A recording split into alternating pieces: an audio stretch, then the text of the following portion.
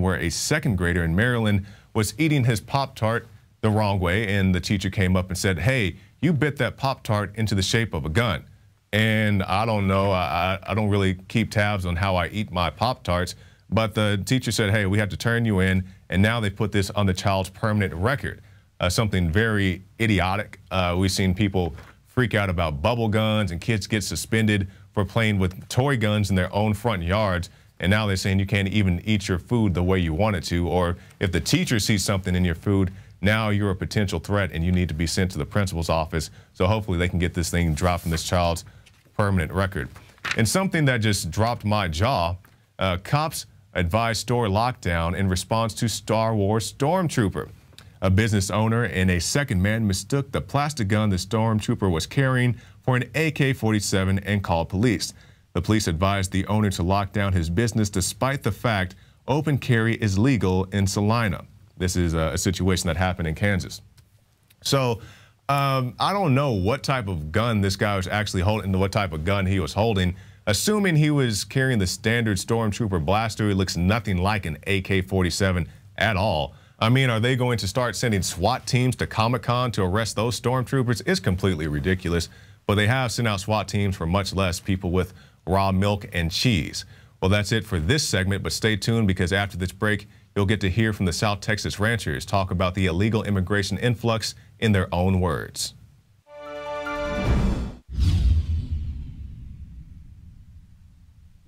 The globalist social engineers are not just targeting us with propaganda. They are manipulating our genetics. We are being targeted at every level by estrogen mimickers that lower our testosterone and other hormones and natural compounds that the body needs. After consulting top doctors, nutritionists, pharmacists, and others, we have developed what I believe is the ultimate non-GMO organic super male vitality formula sourced from powerful organic herbs and then concentrated for maximum potency. Super Male Vitality was developed to activate your body's own natural processes instead of using synthetic chemicals. Super Male Vitality by INFOWARS Life is so powerful that I only take half the recommended dose. For a limited time, we are offering 15% off Super Male Vitality at InfoWarsLife.com to introduce you to this powerful supplement. Visit InfoWarsLife.com today to secure your Super Male Vitality. InfoWarsLife.com.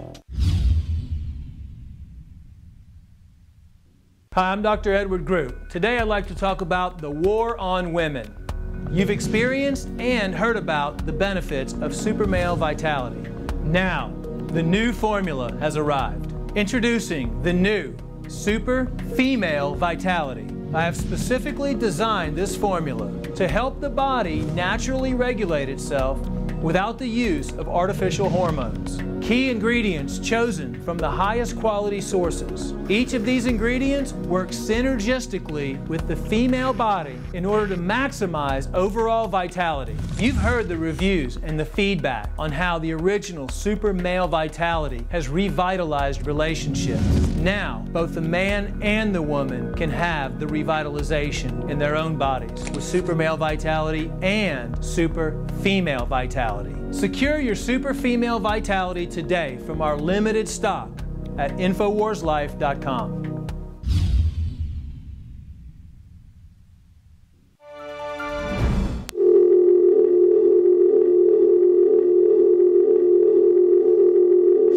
These cities just above the U.S.-Mexico border don't receive any federal funding. The law-abiding, landowning residents of towns such as Falfurrias, Texas, are overrun by a tsunami of illegals as a result of what's called the funnel effect. The militarization of the border, which includes checkpoints, barriers, and security technology, diverts the human smuggling operations into treacherous, searing, and rugged terrain that delivers many illegal aliens to their deaths. And ranch owners and Texas Border Volunteer founders Mike and Linda Vickers contending with the outcome. What they are about to tell you may cause alarm, because America isn't simply being invaded by countries south of its border. It is increasingly being invaded by countries from all over the world. Can you speak about your organization, explain where some of your volunteers come from and who they are? Actually, we even have a lot of out-of-staters, Nebraska, Massachusetts, North Carolina, Oklahoma, many from Florida.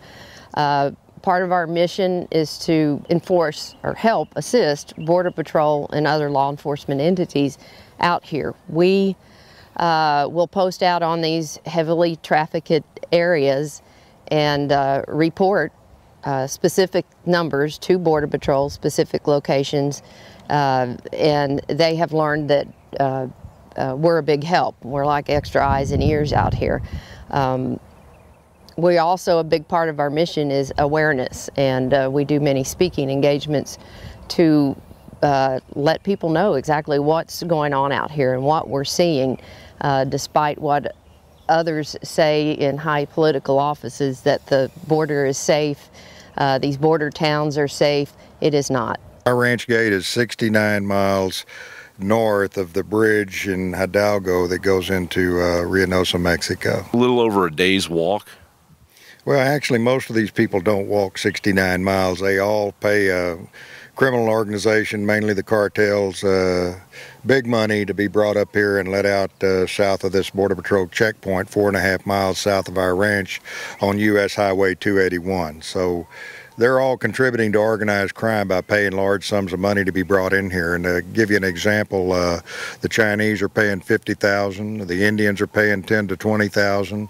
All the Central Americans, the average is about $7,000. So, and the Mexicans, especially southern Mexico, are paying $3,000. So it's a huge money event for the cartels, probably even more lucrative than the drug business. What percentage are you seeing from places other than South and Central America? The Border Patrol and Homeland Security categorize the people that are not from Mexico as other than Mexicans, and prior to last night, it was running about 73% of the people apprehended in the Rio Grande Valley are OTMs other than Mexican. A lot of Central Americans, but really from all over the world. And we were informed last night that that number has escalated to 80%. So, and this is a fact. So most of the people that we encounter here, a larger percentage of them are people from other countries other than Mexico. And we're not told about the special interest aliens. We have had Somalians here once they got on that special alien list. They won't tell us that anymore, but there have been Somalians, India, Sri Lanka, Nepal, Chinese, you name it, we've had it here. We've also found evidence that people from these special interest countries, in particular Pakistan and Afghanistan, Iran, are coming through our property. During one of our Texas Border Volunteer operations last year, we had a group of 10. We spotted, we followed them, informed the Border Patrol where they were going to come out on the highway. Border Patrol were not able to respond fast enough. They climbed the fence and loaded up and left, and were not caught. But as one of them was climbing over the fence, he dropped a package. And that package was an Urdu dictionary. Urdu is a language spoken in Pakistan and Afghanistan. And in that translation book, Urdu and English, there were a lot of phrases circled and outlined. Do you speak Spanish? Do you speak English? You must pay in dollars. So we know that special interest countries, in particular countries like Pakistan or Afghanistan that are not particularly friendly with our country, are slipping through here under the disguise of and under the all this other activity that's going on where these families are giving up and the Border Patrol resources are being compromised. So it's easier for them to slip through this private property. And that's just one example. And more recently, within the past 2 weeks, some Iranian money was found in a bailout vehicle. So we know they're coming in here. Besides that Iranian money being found in a bailout vehicle up here, 4 Syrians, which is not, public news yet, but 4 Syrians were apprehended on the Rio Grande River a couple days ago. We're never divulged the special interest aliens. But I think it's time America gets alarmed. They've already come through here. It's us as the humanitarian crisis, and it's an OTM crisis. Just take out the factor of the women and children. It's an other than Mexican crisis right now. We're, being invaded by third world country people, and in those third world country people are the special interest aliens, and our borders are porous.